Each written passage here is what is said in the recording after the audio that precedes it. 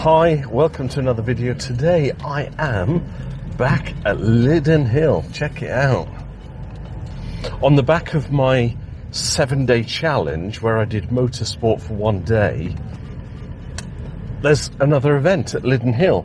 So I'm actually going to spend the whole day, do another one of my motorsport videos where I stand at the edge of the circuit and take some shots, but also into the paddocks, do some street photography. It's kind of what I like doing. Excuse the squeak. So let's get in and I'll tell you more about it and why I'm doing it again. Hello there. Hiya. Perfect. Can I just scan that one? Yeah. Amazing. There we go, sir. Thank you. Have a lovely day. See you later. Looks like a full-on event today. What's happening is the Rally Legends, Lydden Legends Festival, celebrating the fact that Lydden Hill was the forerunner of rallycross in Britain. So not only have we got historic cars racing around, there's current ones, four-wheel drive monsters they call them. And that gives me the opportunity to actually, you know what I did the other day with my challenge photography, and I always maintain that I shoot at 1/60th of a second with auto ISO in shutter priority. And I thought, you know what, I experimented with 100th of a second, then 1/25th of a second, then even 200th of a second. And I guess it all depends on how quick the subject's moving that you pan with the vehicle.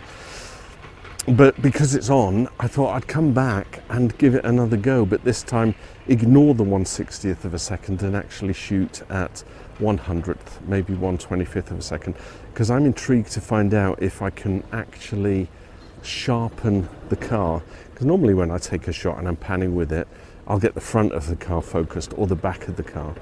And that was always running at a 60th of a second, so we'll see what's what. But it's lunch break now, so we can go into the paddocks and actually do some street photography. So I'll get the street photography element done first with my normal setup, GoPro and Sony Cybershot.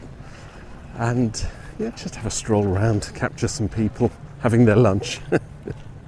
Okay, so armed with the Cybershot and the GoPro, we'll just do some footage, walking around. I've already done one circuit just to see what's what. Plenty of activity going on, loads of people. I love this kind of activity for the street photography element because I'll just capture people doing things, engaged in conversation. Yeah, let's just start. Right, I do apologise if you can't see the screen. I've got it on brightest display, but you can actually see over the top what I'm shooting at. So let's just do a walk around, shutter priority. Now I'm going to go into aperture priority here because it gives me the best aspect, and I'm going to make sure that I'm in auto ISO. Just see if I can get some people doing stuff. All shots will be in black and white. If I see something interesting, we shall take a shot. And I might even just take some pictures of cars.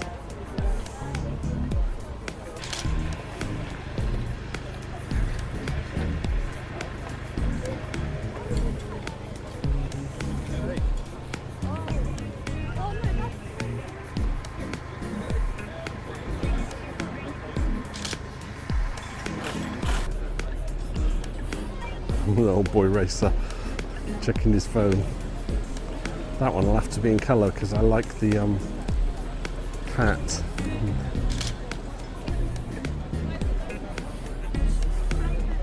Maybe I should take some pictures of the general public as well. That makes for an interesting shot, doesn't it? Oh yeah, so would you.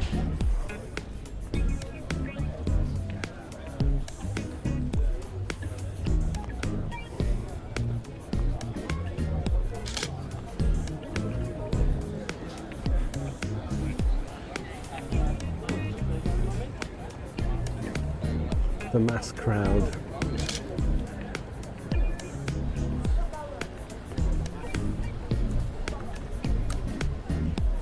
Remember what I said the other day when I was down at the beach? and you're actually looking at something in the distance, but it gives the impression to the person you're actually taking a picture of that they are not the subject. Now I have to take a picture of this because this is a Saab 99 and I grew up loving these in Sweden, and that has to be in colour. Lovely stuff. Do a gallery of the static cars as well. Guys fixing their tyres. What tyres shall we use? How about the one that's got air in it?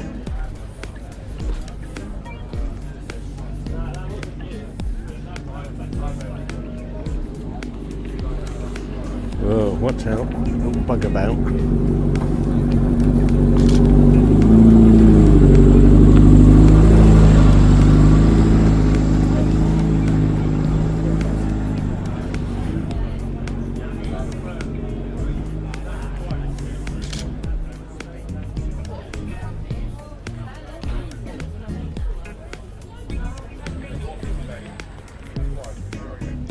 That's a nice homage to Colin McRae there.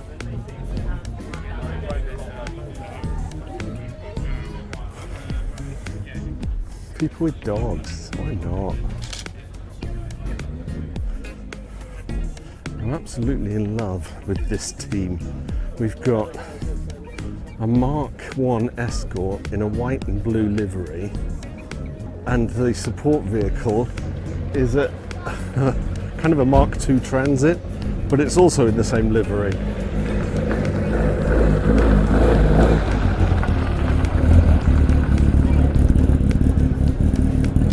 Sorry, had to give way to that. Let's take a nice shot of that. First the van, Ford Transit. Imagine have one of them as your photography camper van. And the Transit with the Escort. Let's get another shot of that from the other side, I think. Oh.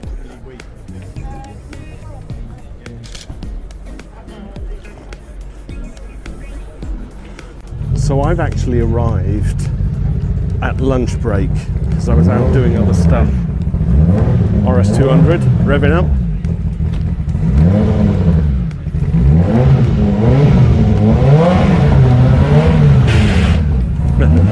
There's one in there somewhere, isn't there?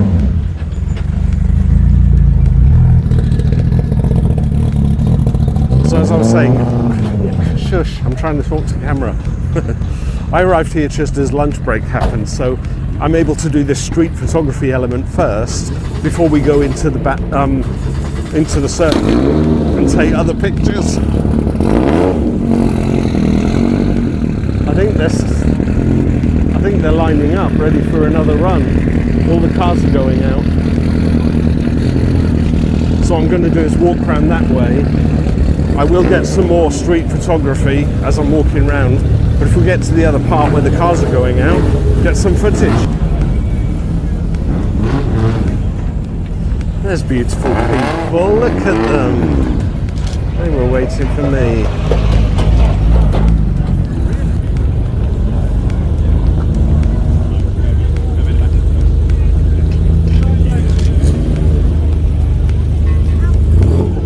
Oh, I know what it is. They said they were going to do a circuit lap during lunch. So they're not dressed in their crash helmets and their, you know, fireproof outfits, but they're just going to drive the rally cars around the circuit. Got to be worth checking out, I think. But I'll tell you what, because there's so much activity, the people are so focused on getting here, there and everywhere. If you're in street photography, this is the place to be, because you're just going to capture everything. Let's use the Sony to actually record some of these cars all lined up.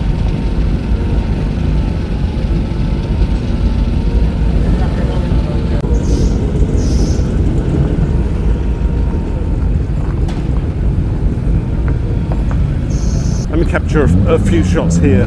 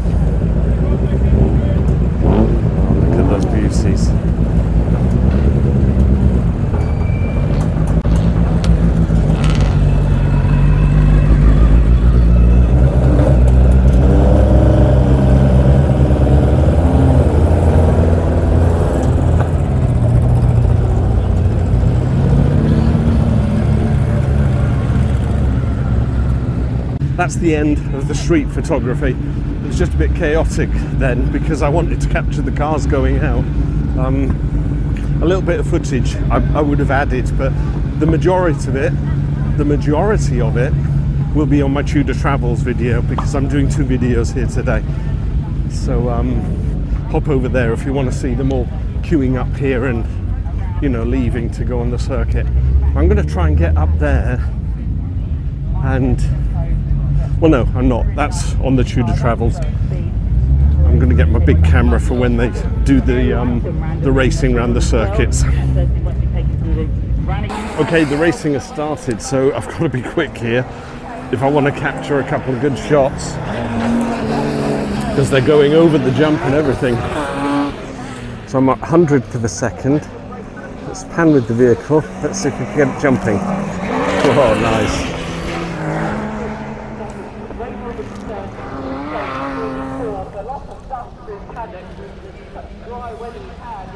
Ford Escort's given up.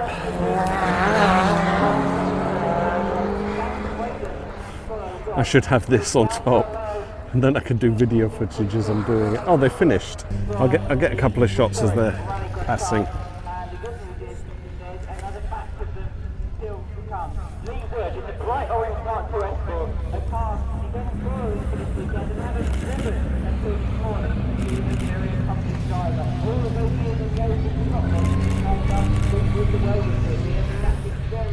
Nice looking cars.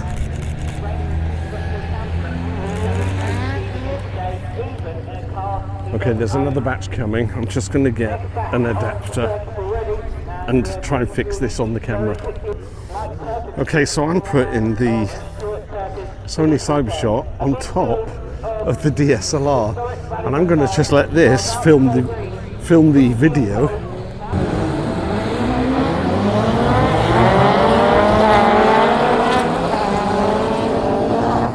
Serious stuff. Let's see if I can get my best shots with this.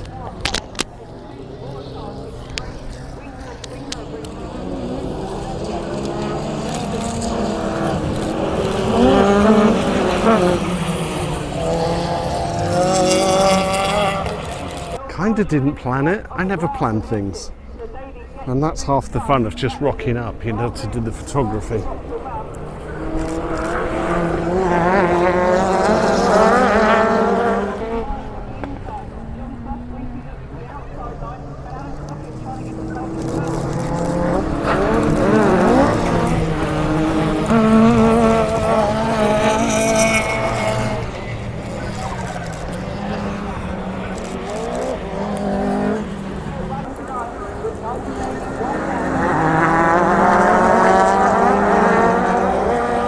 And I'll get a couple of more shots of them jumping, and that'll do for this session.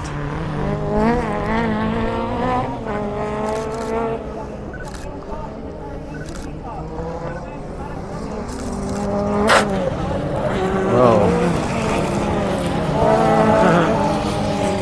little Fiesta, here we go. Escort, that's the real thing, that's the action. I think when I was here just doing my 7-day challenge, just a couple of cars going around Devil's Elbow, but this is serious racing. What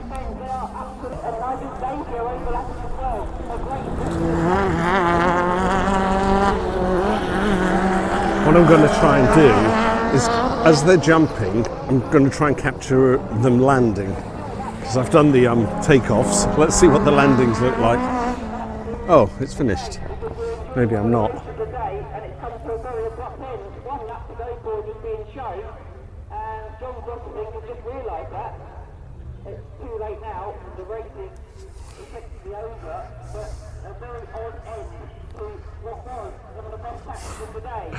The leader thought he'd finished, so he pulled over and everyone else pulled over.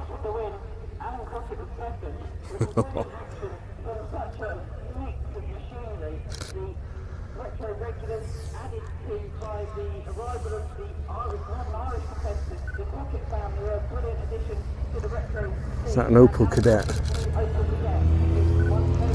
Vauxhall Chevette. I name it as I do it. I got a picture of that last week, didn't I? Stratos TR7 Vauxhall Nova. Escort Mark II, Fiesta Mark II, and finally a Nova.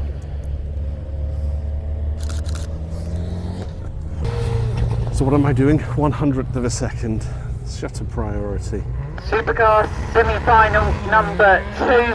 We need Gary Donahue's car to be removed from Dover Slope, but we have another batch of 600 brake horsepower, four-wheel drive rallycross weapons the big coming boys down are out. onto the starting line, and it's Ollie O'Donovan in number 2 who will start on pole position. Tristan Ovenden alongside in 72.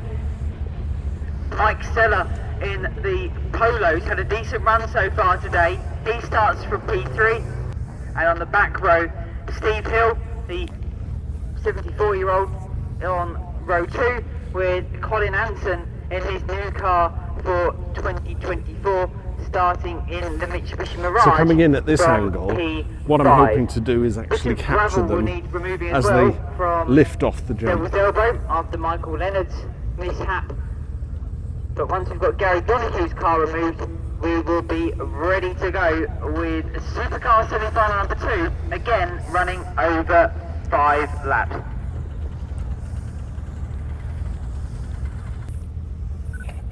That's what happens when you volunteer. You can sweep up the circuit. We're ready to go. We're green and go. Supercar semi-final number 2. Talladega. Ollie O'Donovan though has the advantage at the minute. Steve Hill and Mike Seller run very closely, and Steve Hill is up into 3rd slot. So good driving from Hill on the opening bend. He gets through into the part of the circuit and beginning their descent down Hairy Hill.